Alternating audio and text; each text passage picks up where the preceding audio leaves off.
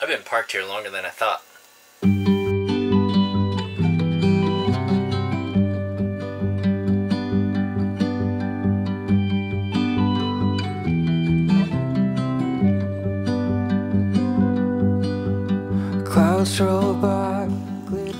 This is what the bus currently looks like. I am going through a bunch of stuff and redoing some things in here, cleaning out, organizing.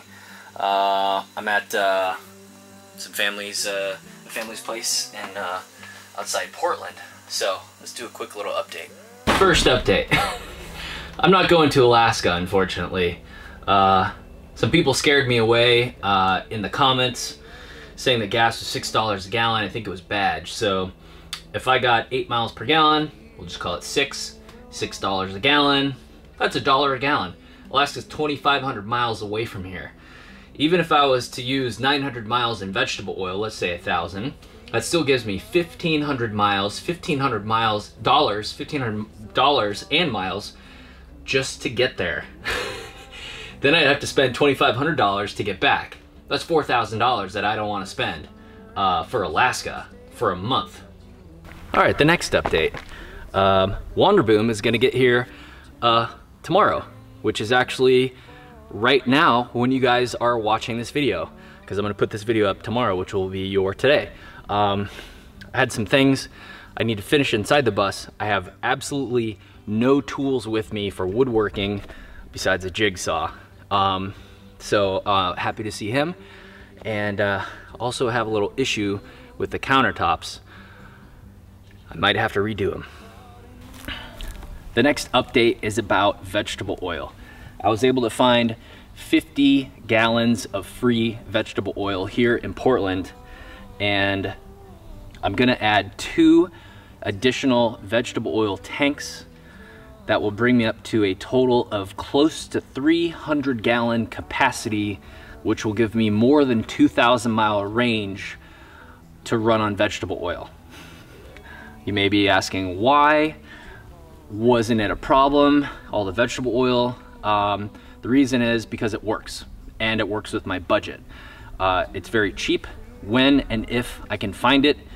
And if I have a 2,000 mile plus range, I guarantee you I can go from place to place exclusively and only on vegetable oil, which is the plan. The next update is that I think for wintertime, I'm going to try to find a place to park on a ski resort so then I can snowboard all winter and work on a book project that I would like to do. Also, you may see a familiar face coming back in the very near future. Someone with some furry ears. Now, when I built this bus, I was not ready for very moist environments. I was in Colorado, very dry. I was in Arizona, very dry. The moisture, at first, also, I'd never recommend this type of material. I would recommend something like a 1/2 inch thick wood. This is what happens in moisture. So we're gonna have to fix that. The countertops absorbed water and decided to bow out. That's gonna be a whole nother thing. Fridge is working great. I have a fan over here that I bought specifically to pull out hot air out of this compartment into here. A lot of things going on. Again, I don't have any tools with me. This is why I left here a year ago. I also don't want to do lots more building videos. I'm over it. I've done it. I've tried to be as helpful as possible, and I want to move on from build videos. So I am parked here for the next month or so, real time. Not sure how many more videos I will make. I'll try to have them be as interesting as possible, but for the future, I definitely want to raise the quality of the videos.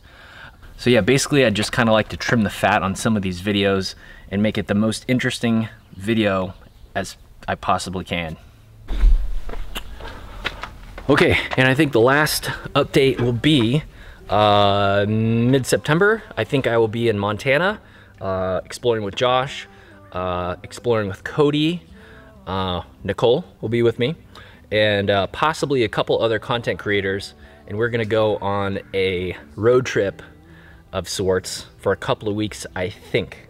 So that I'm very much looking forward to. I want to have this thing absolutely done, and in the meantime, I'm just gonna kind of take it easy, try and finish up this thing without going completely insane, and and that's kind of what I've been doing right now. So yeah, so I will see you guys soon. Thank you so much for watching. Please, please, please hit the notification button if you enjoy my videos. Don't forget to subscribe, it's very important. I make peanuts on YouTube, sadly but truly. So I will catch you guys in the next video.